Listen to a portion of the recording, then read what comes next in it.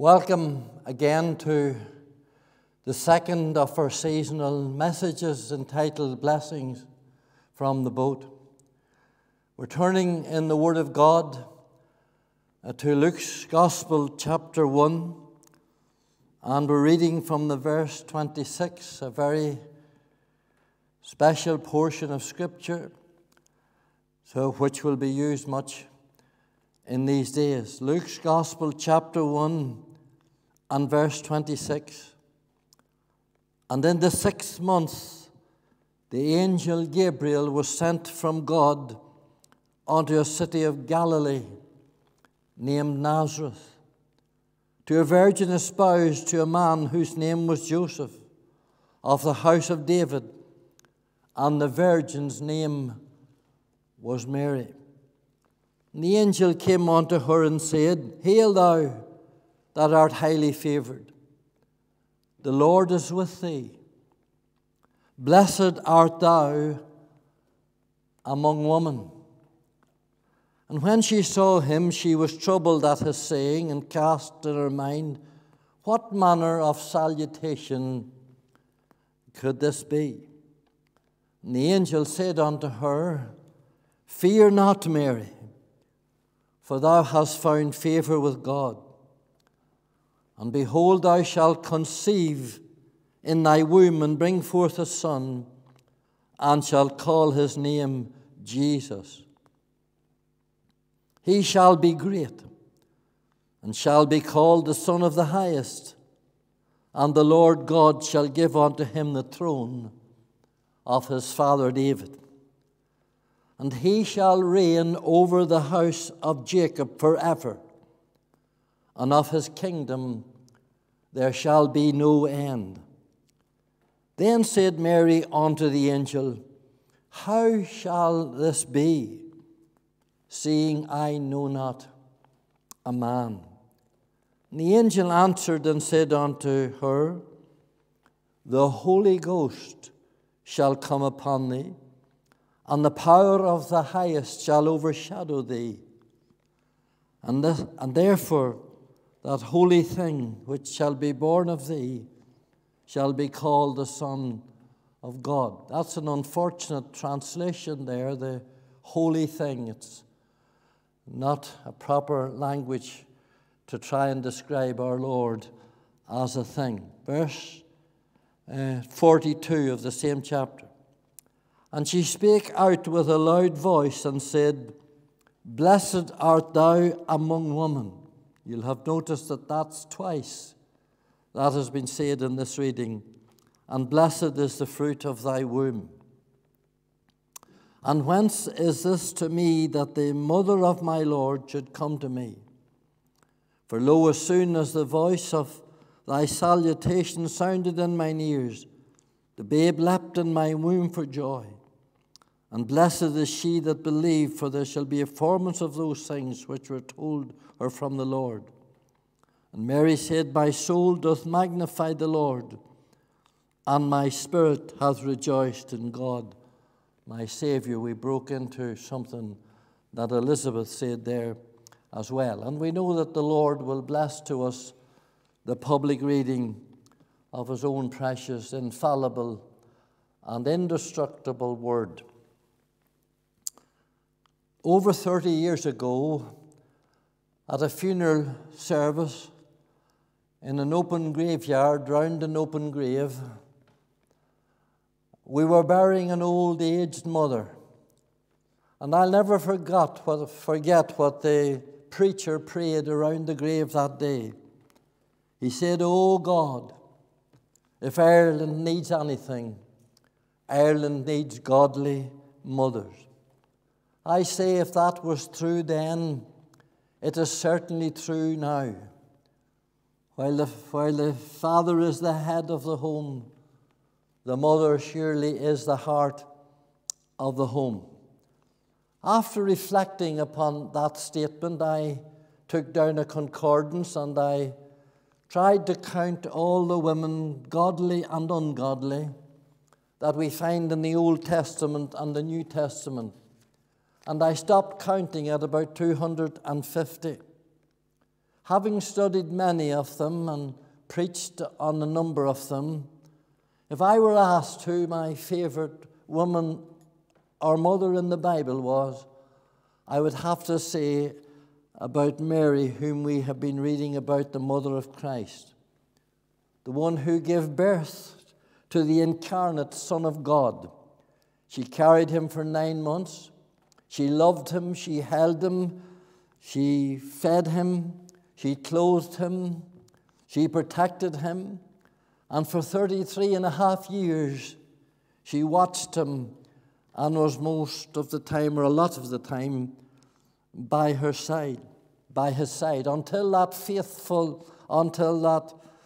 fateful day when she stood around the cross. And as the prophecy said, a sword pierced right into her soul, as she stood broken-hearted and watched him stripped and dying on that old wooden cross at Calvary. And we don't end seeing her there. We see her later on after that in prayer. The first advent of Christ, our Savior, which we're about to celebrate now very shortly, is comprised of and inextricably linked with 3 godly women. There were a small remnant in these days. There were evil days. There were dark days. Days of Herod, the wicked king. Days when Rome was in control and occupied the Jewish nation and had bludgeoned them into submission. There were days of viciousness and violence. There were days of immorality and infidelity. There were days of murder and days of destruction, something like the days in which we are living in right now.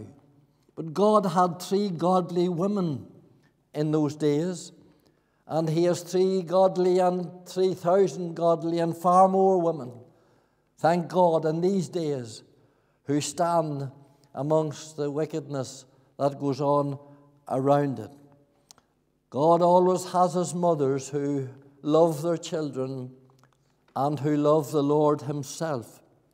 Women in these days are many of them godly and so faithful that they stand against all this woke ideology, all this abortion and transgenderism, and all this evil and nonsense that they're speaking to the children. Thank God there's mothers who guard and love and protect their children from such things. These were 3 ordinary, everyday, unassuming women. First one was Elizabeth. The second one was Mary, whom we're reading about. And the third one was Anna.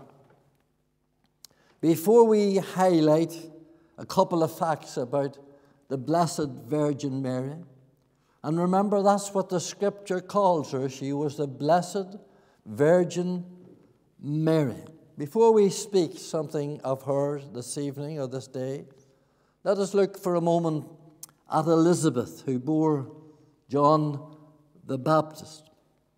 You know the story of Elizabeth, how her and her husband Zechariah prayed for years and years that God would give them a son. It was very imperative and very important that a Jewish woman should bear a son. And once she went past the childbearing age, it seems that they maybe gave up praying. And she was old and she was stricken in years. And then one day, one powerful day, after 400 years of silence, heaven opened, and the angel Gabriel appeared to Zacharias in the temple. And he said to him, "Thy prayer is heard. Elizabeth shall conceive and bear a son." Could I say to you that are praying mothers, praying for your sons, praying for your daughters, maybe they're wayward and out in the mountains, as we say, wild and bare, but keep on praying, because God doesn't forget. And our God, my God, He's good at answering prayer. And once John the Baptist was conceived in her womb, the Bible says she hid herself for 5 months. to be alone with God. There was no swaggering about. There was no pride. Away she got and got alone with God. And here's what Elizabeth said. Thank you, Lord, for answering my prayer and taking away my reproach and my shame and lifting my burden. I want to say to you, Elizabeth was a thankful mother. A thankful mother. Are you a thankful mother? Are you not thankful tonight that the Lord has looked upon you? Are you not thankful tonight that the Lord has saved you and answered your prayers time and time again? He has called you. He has saved you. He has lifted burdens from you. He has taken like her away your reproach and away your shame. Oh, I say, how we need to thank the Lord for all that He has done in His life. And remember this, prayers that you have long forgotten. God is well able and God is well capable of answering them. We need to be thankful tonight. You need to be thankful for your children. You need to be thankful for your health. You need to be thankful for your husband or your wife. You need to be thankful for the blessings that the Lord has bestowed upon you today. Be thankful that you haven't cancer. Be thankful that you haven't a coronary. Be thankful tonight that you haven't Parkinson's.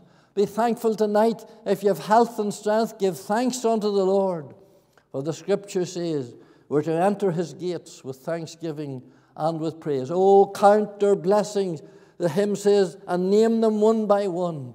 And it will surprise you what the Lord has done. And mind you, if you have any of those things that I'm after speaking or mentioning, or maybe 100 things more, remember this, you can still praise Him and thank Him, for He's a God who loves you and a God who knows all about you. Elizabeth was very thankful. Then when you come to Anna, Anna was very faithful. It says in the next chapter that night and day she departed not from the house of God. Oh, listen, whoever you are, and listening to me just now, remember this. If you're a Christian and you're saved by the grace of God, you should be in the house of God on the Lord's day. The Bible tells us very clearly that we're not to forsake the assembling of ourselves together as a manner of some is, as we see this last dark days approaching. Get into fellowship and get into the house of God. This woman was in the house of God. It says she prayed and she fasted and she waited until Jesus came, until He came into the temple with His mother and father. My dear friend, when she saw Him, oh, how delighted she was that she had waited on Him. You know, we're waiting on the second coming of the Lord. We're waiting on Him to burst through the clouds any of these days. May He find us faithful, waiting and watching and praying and praising, for soon He'll burst the clouds and come again and take us home to be with Himself. Oh, I say, it's good. It's good to be in the house of God. So Elizabeth was thankful. Anna was prayerful. With Mary, whom we're going to close with this message with. Mary was a joyful woman. You know, 8 times we get the word blessed associated with the Virgin Mary. And that word blessed means happy. It means joyful. Once it was announced to her, to Mary, that she had conceived and bare a son. Here's what she says. My soul doth magnify the Lord, and my spirit hath rejoiced in God my Savior. You see, He was God and He was a Savior. He was God and He was man. He was man and He was God. He was Emmanuel, God with us. Let me tell you now, as we come to a close this evening, or this day, let me tell you why Mary was a joyful mother. The first thing is this. She was chosen by God out of millions. Millions. When God was looking for a vessel to carry His only Son to a world, He sent Gabriel not to Hollywood. He didn't send Gabriel to New York or to the palaces of Rome, but he sent Gabriel. Heaven came down to this little town of Nazareth. This town of Nazareth, despised and destitute, a place of depression amongst the Judean hills. There was absolutely nothing there. You remember Nathanael said to Jesus when he saw him, "Can any good thing come out of Nazareth?" It was a place you'd write it off. It's not even mentioned hardly in any scriptures. People say to me, "Why did he choose Mary?" I don't know. People say to me sometimes, "Why did he choose Jacob and not Esau?" Or why did he choose Judas? I don't know. I can't answer any of those questions, but I ask myself this: why did he choose me? Why did he come to me? Why did he come to someone who blasphemed his preachers? Someone who hated the name of Jesus? Why did he come and bother about somebody like me away down in West Fermanagh? I don't know the answer to that. Why did he not come to others? I don't know the answer to that. But I know this, that in the last day of May 1970, when Willie Spence led me to the Lord Jesus Christ, I can tell you then, He saved me that day, and He called me that day. He didn't choose me that day. And I want to get this home to you. He didn't choose me this day. I was chosen, and you were chosen. If you're a believer tonight, I was chosen, and you were chosen away before time began. On that day that I trusted Jesus Christ as my Savior, I was saved. I was called out of darkness into the marvelous, glorious light of the gospel, into the kingdom of His dear Son. But I had been chosen away in eternity past. He chose Mary. He chose me. He chose every believer in Christ before the foundation of the world. Listen to Jeremiah 1. "Before I formed thee," He said, "in the belly, I knew thee. Before you came out of your womb, I set you apart." Isn't that wonderful? Isn't that powerful? Listen to Ephesians 1 and verse 4. "According as He has chosen us in Him before the foundations of the world, that we should be holy and without blame before Him in love, having predestinated us, having selected us, having elected us and chosen us, that we should suffer persecution for the cross of Christ." We sing sometimes, "Before the hills in order stood, or earth received its frame. From everlasting to everlasting, He's evermore the same." Way back in eternity past, He saw me, He knew me. And Psalm 139 says, He knows our down sittings and our uprisings, and He knows our thought afar off. That's before the thought comes to you. God already knows it. That's the eternal God that knows all things. That's the reason we should praise Him and we should thank Him, that we have a God that's omnipotent, omniscient, omnipresent, a mighty God, inscrutable, the God, Jehovah Yahweh, the God of Abraham and Isaac and of Jacob. When Paul the Apostle was stricken with conviction and saved on the Damascus Road, here's what it says. God says, He is a chosen vessel unto me to bear my name before the Gentiles. Mary, Paul, me, every believer listening to me is saved and chosen and sanctified. Called, saved, chosen and sanctified. Hallelujah. And one day we're going to be glorified. Peter in 1 chapter 2 and verse 9 says, here's what Peter says: "But ye are a chosen generation, a royal priesthood, a holy nation, a peculiar people, that ye should show forth praises of Him who called you out of darkness into the marvelous light." My friend, this doctrine of election baffles me, and it humbles me, and it breaks me at times to think of God choosing me and calling me and saving me while millions and thousands around Fermanagh that I walked with and drank with and fought with and never seen any light of the gospel in their lives. Many of them are gone. I can't understand that. But I know that God knows them that are His, and God knows what is right. Hey, Mary, I tell you, Mary showed forth the praises of God in lip and in life. She showed forth the fact that Christ was formed in her, as we said last week. Everybody knew that that there was a child in the womb. Everybody knew that Mary was different. Everybody knew that she was changed. There's so many people say today, oh, I'm saved and I'm born again, but there's not a bit of sign of life about them. Not a bit of sign of prayer. Not a bit of sign of praise. Not a bit of desire after God. Oh, it's so sad. My friend, you can't have Christ living in you and not know it and not show it and not be excited about it. I'm excited about it for 52 years, and every day He gets sweeter as the days go by. Praise His name.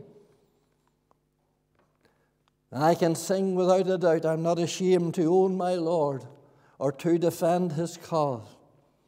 But not only was she chosen and called to show forth praises, listen to this as we come to an end.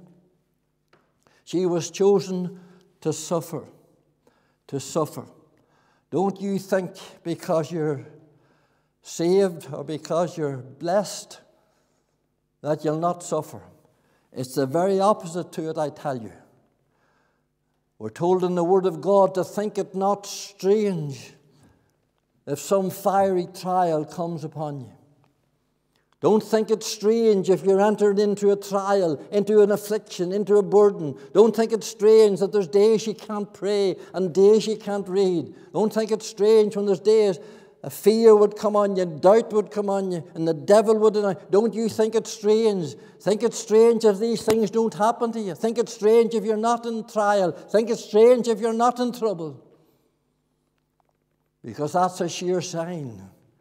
Maybe some of you are listening to me just now and you're going through affliction and you're going through trials and troubles with cancers and different other things that nobody knows anything about, and depression and oppression. I tell you, think that not strange. Don't let the devil tell you that you're not saved. I hear the accuser roar of things that I have done. I know them all, and thousands more, and Jehovah findeth none. Hallelujah. Don't let the devil tackle you about past sins. They're under the blood. They're in the sea of His forgetfulness, never to be remembered again, no more forever. Praise God that He's a God who forgives and He's a God who forgets. Don't let the devil annoy you about the past. He's a liar and the devil. He's a liar and the father of lies.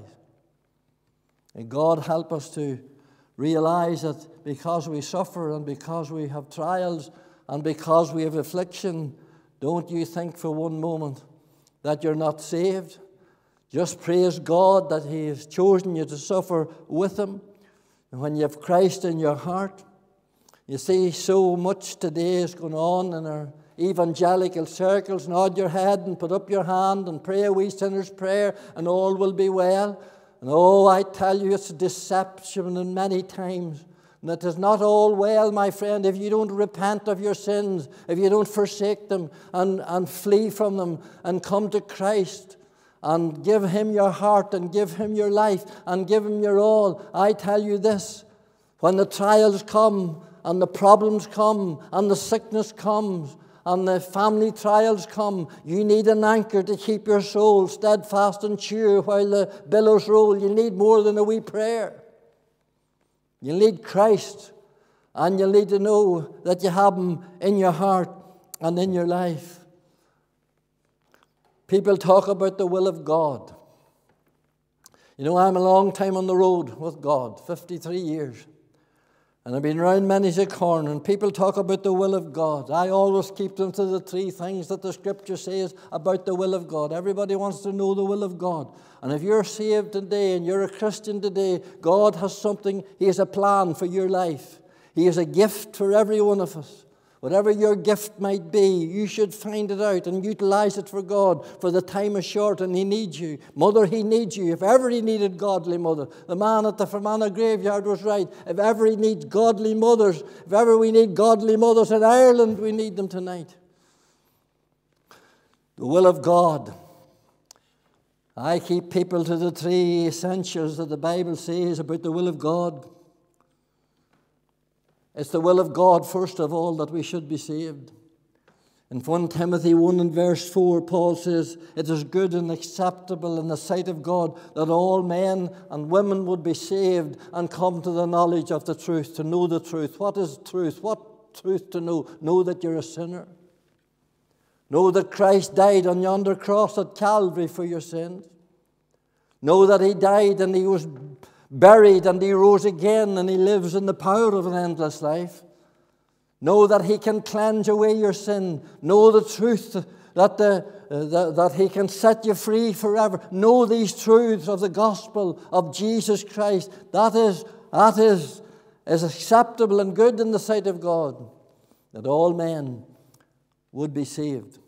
The second one is in 1 Thessalonians 4 and verse 3, that all men and women would be sanctified. This is the will of God, even your sanctification. That's set apart. Don't get taken up with these big words. It's just set apart for God. When He saves a man or woman, He sets them apart for God, sets them apart for His kingdom, sets them apart for His church and for His people. Oh, what wonderful truth this is. But here's the one we're at tonight. It is the will of God, Peter says, that we would suffer for well-doing as believers. Do you hear that? It's the will of God that you might suffer. And Mary knew all about suffering. I tell you, that's why I chose her as my favorite woman in all the scriptures, because she bore pain and shame that no other woman ever bore. Like her own son, she went down into the deep where there was no standing, and all the waves and the billows of God's wrath came over her. Every time they cursed Him and mocked Him and laughed at Him and called Him a devil, that sword pierced into the soul of that godly mother. You would know, mother, what it might be like. I tell you, Mary was no Madonna with a halo over her head. Do you hear that now? She was a woman who knew all about suffering. And I pointed out that word twice that it says, "Blessed is she among women," not above woman. Not above woman. You know, I think it's 4 times in Matthew's Gospel, the early part of Matthew's Gospel, that we read about the young child and Jesus, the young child and the mother. And the young child in the 4 times always come forth. Don't be putting Mary before Him, because she was a woman who needed to be saved, because we read that. She says, "God, my Savior." I tell you, they hated the Lord. That's what the Lord Jesus says. He says they hated me without a cause. And they'll hate us, my friend, when we stand for truth and preach the truth. Mary came, and I'm coming to close now in a moment. Mary came to where every sinner needs to come, and that's to the foot of the cross. She was at the cross. And here's what is said about Mary at the cross. I want to say this to you. If He was the man of sorrows, she was the mother of sorrows. It says she stood by the cross. Now, I love that wee word, stood. She didn't faint. She didn't run. She stood, speaking and denoting of her faithfulness to Him. She stood when crowds were mocking Him. She stood when the thieves were taunting Him. She stood when the priests were jeering Him. She stood when all hell was clapping their hands, thinking that He was finished and all was over. What a woman she was. She stood when even the Father had forsaken Him. My God, why hast Thou forsaken me? In those hours of darkness round the cross, Mary stood, and not a word came from her. You know, I thank God tonight for an old grey-headed mother who stood by me in days of wickedness and sin. Days when nobody else wanted me. Days when I hadn't a friend. Days when I'd come home cut and bruised and wounded in fights. Days when nobody else would put their arm around me. Days when I came home in rags. Oh, I thank God for a mother who cared for me. And if I would have known that Psalm of David, does no man care for my soul, on the streets of Manchester, I would have cried that out, does no man care for my soul? I tell you, there's few cares out there for you, young man, tonight, if you're away from home. Don't forget your mother. What a mother, what a woman this was. Do you know the last time we read of Mary, the Virgin Mary, who bore Christ? You know the last time we read of her, she's in a prayer meeting. The first time we read of her, she's praising. And the last time we read about her, she's praying. After Jesus Christ died and was buried and ascended up to heaven, 120 of them gathered in the upper room. Mary, the mother of Jesus, was there, it says, with the brethren. And I tell you, they were not praying to her. They were praying with her. Can I just close in a wee word to those of you who claim to be saved and Christians and born again and never in a prayer meeting? I can't understand that. You see all this woman suffered, all that she saw, all that she endured, that we will ever know anything about, even maybe not when we get to the glory. When this young 17-year-old was chosen of God to suffer and to bear and to carry the Creator of the world, it boggles your mind, I tell you. What a woman she was. And God knew what He was doing. When He came down to Nazareth for Mary, He knew what He was doing. Let me say to you, you get into the prayer meeting. Young believer, get into the prayer meeting in a good evangelical church and believe God and see God working in your life. Let me give a word to those of you who still have your mothers. Many of us have lost our mothers. Can I say to you, young man and young woman, from experience tonight, you look after her. Sit down and talk to her. Not only at Christmas or Mother's Day or her birthday. You know, there are a lot of lonely mothers out there. I was with a 90-year-old not so long ago, and she says, they don't bother about me. I never see one from morning to night. One boy, she says, called, but the rest of them and all the grandchildren, never see one from morning to night, she said. I was with another woman and over 80, and how lonely she was. Can't drive. Sons and daughters hardly ever call to see her. God help us. You look after your mother, boy, because it's one of the commandments, honor your father and your mother, that your days may be long in the land. Mother, you'll not always have her, and you look after her and do your best for her. Maybe, mother, you're in a nursing home. Maybe you're infirmed and the hills are hard to climb and you're weary along the journey and you've been through so much in life. Listen, God loves you. He's the God of all comfort. And what I would say to you, mother, tonight, if you're not saved, if you're not born again by the Spirit of God, if you've never repented of your sins and asked Him into your heart, wherever you're sitting in that chair, in that nursing home, wherever you are tonight, pray a wee prayer and say, Lord, I'm a sinner. Come into my heart and cleanse me from my sin. I repent of my sins and I turn to Thee. My friend, when you can do nothing else, you can always pray. And thank God that He will forgive you and He'll cleanse you. Repent ye therefore and be converted, that your sins may be blotted out. Thank Him for Calvary. Thank Him for the cross. Thank Him for the blood that He shed. I thank Him every day for the blood that was shed. Peace, perfect peace in this world of sin. The blood of Jesus whispers peace within. God bless you, godly mother. God save you, mother, if you're not saved.